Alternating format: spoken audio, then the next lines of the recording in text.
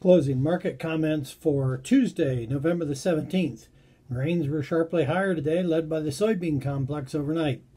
Strength in the bean market continues on rumors of China being in to buy corn and soybeans. Talk of 9 cargoes of corn and 5 cargoes of soybeans, but no confirmations were released today. USDA did announce the sale of 195,000 metric tons of corn to Mexico, but nothing to the Chinese at this time.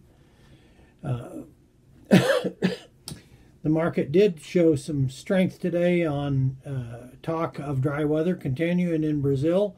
We are starting to see some damage, as was mentioned yesterday. They were replanting 740,000 acres in Mato Grosso. Also talk now about the Safrinha double crop corn being planted later and causing more concern of that, along with lower yields on the first crop. Dr. Cordanier did lower his corn estimate in Brazil from 110 million metric tons to 106. He left his soybean estimate unchanged at 132 million metric tons. Last trading day on Friday for options on December puts and calls. So if you have a December option, you need to be out by the close of trade on Friday. Funds were strong buyers today, as would be expected, buying 8,500 contracts of soybeans, 4,000 contracts of corn, 4,000 contracts of soybean meal, 2,500 contracts of soybean oil. They did sell 3,500 contracts of wheat on the day. In other news, Citibank released a comment that looking at the markets, they were thinking that with the COVID vaccine coming that they're talking about, we could see a drop in the US dollar of 20%.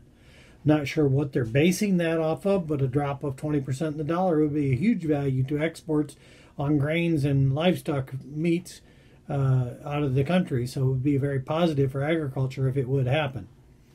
Otherwise, not a lot else to be talked about in the market today. We did gap higher last night. We'll have to see whether we can hold that or have to try and go back and fill those gaps.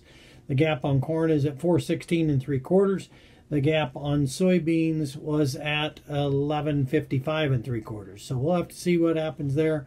Again, markets continue strong. You might want to be looking at new crop soybeans for next fall. We were over $10 today.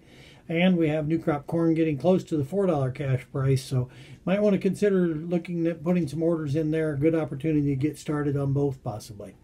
All right. Thanks for watching. Have a good evening.